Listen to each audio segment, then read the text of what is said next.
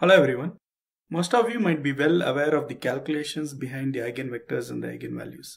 But the real life applications of the eigenvectors and the eigenvalues are not very well understood or linked to. So that's what we'll be discussing about today. I will start with explaining what are eigenvectors and eigenvalues.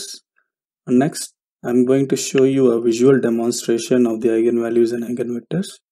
And finally, I'll discuss about the real life application. Let's first analyze the product of a matrix A and a vector x. Let me illustrate this with a simple example. I have taken A as 2 by 2 matrix as shown, and we shall consider two different cases for x. In case 1, x is taken as 1, 1, and note that Ax will also be a vector. I have plotted them in a graph for easy understanding and interpretation. Now, what is this graph telling you? Do you see that the resultant vector has been scaled and rotated as compared to x? So you multiplied a matrix and a vector and you got the resultant to be scaled and rotated. Let's now see what case 2 has to tell us. X is taken as 1, 2 here, and do you see the difference? The resultant is scaled but not at all rotated. A vector that undergoes pure scaling without any rotation is known as the eigenvector corresponding to that matrix, and the scaling factor is known as the eigenvalue. And here it will be 5, which means that the resultant is 5 times that of the x. And a quick question for you: does this definition hold good for a complex case? Just think about it. Let me dig this further. We know that Ax equal to 5, 10 for this case. Let me take 5 out of this equation. So we get something like this. And we know this corresponds to x. Let me replace that by x. And we get finally Ax equal to 5x. And we know phi is a scalar.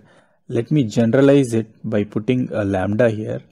And do you recognize this? This is the famous eigenvalue equation that you see in most of the textbooks. Let me quickly summarize this. There is a vector x such that the resultant Ax is only scaled by a factor of lambda. In that case, x is the eigenvector and your lambda is the eigenvalue. Let's apply our understanding of scaling and no rotation to a much more realistic case.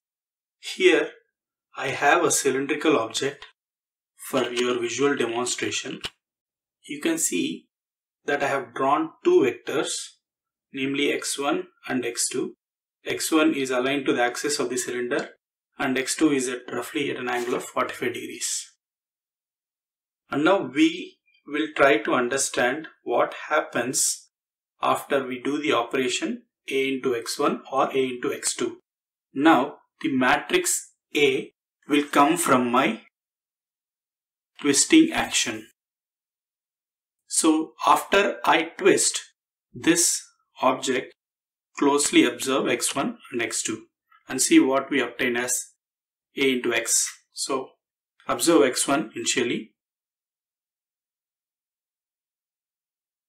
So it was initially horizontal, now it is being rotated and scaled. Try to see it again. Let's do the same thing for x2. Now place your attention on x2. Do you see this?